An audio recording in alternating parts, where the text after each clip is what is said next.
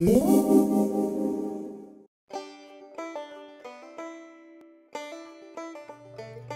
artists, in this video we will be creating some spider webs. To do this we are going to use a watercolor paper or some kind of thick paper, and then I'm creating my lines with a black glue. If you don't have black glue, you could take regular white Elmer's glue and add some black acrylic paint to it. And then to add the colors, we are using watercolor paints, and I'm using my tube style and a palette. And then some paper towel to clean my brush. I have a variety of brushes. The Royal Soft Grip brushes, the filberts are one of my favorites. Add some water to clean my brush, and that's about all you need. This is a really cool Halloween painting to make that's super simple for younger learners. Alright, I'm going to use my black glue, and I got to make sure my end isn't closed up. And then I'm going to start in a corner, and I'm going to squeeze really hard. I'm going to create a diagonal line going all the way across my paper.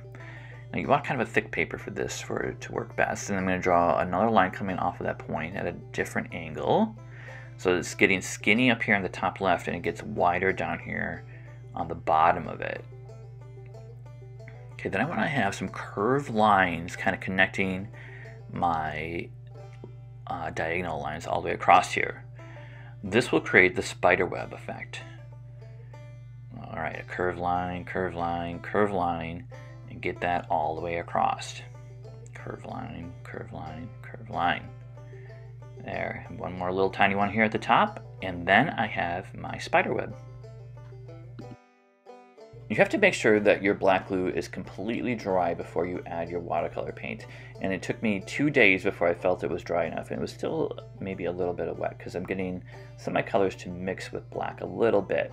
So give yourself plenty of time to allow that glue to dry. Okay, so I'm taking my watercolor paints, and I want to just kind of use a variety of colors and spread them out across the web as I go to get it nice, bright, and colorful. So I'm cleaning my brush between each time I switch colors so I don't mix up my colors. You can see in the bottom left, I smeared my glue a little bit while it was drying, but that's okay. I think it looks fine like that. After I do a first layer, I'm going to dry it completely with my hairdryer, and then I'm going to come back and add a second layer of painting the same color on top of each of them to really kind of get them to be bright and pop out a little bit more.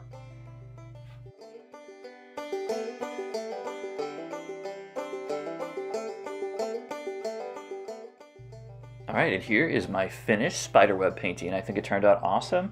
It's a fun, simple way to make a fall Halloween painting. Hey, thanks for joining us on Kid Art Nation. If you enjoyed our videos, it would mean a lot if you like the videos and subscribe to our channel. Remember, you are important, you are amazing, you are an artist.